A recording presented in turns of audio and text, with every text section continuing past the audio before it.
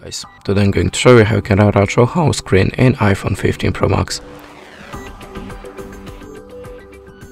So we're gonna start from the widgets. If you want to add any, just hold the finger and click on the plus. Now choose the widget that you want to add or the app like a Chrome and select your widget. Then hold the finger on it or just tap on the add widget. Now you can change the place for it. You can also remove that by this minus. If you want to make any folder, just hold any app and drop onto another. We have a new folder.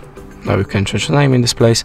If you want to turn off this folder or just remove that, hold the finger and choose remove folder. Now tap on the remove again and that's it. After that we can also go to the settings. Then look for the home screen and app library, and now you can turn on the search on the home screen. So we can see there have a no search button. We can switch it on and now you can find apps by this button. And that's it. Thanks for watching. Give us a like or a comment and goodbye.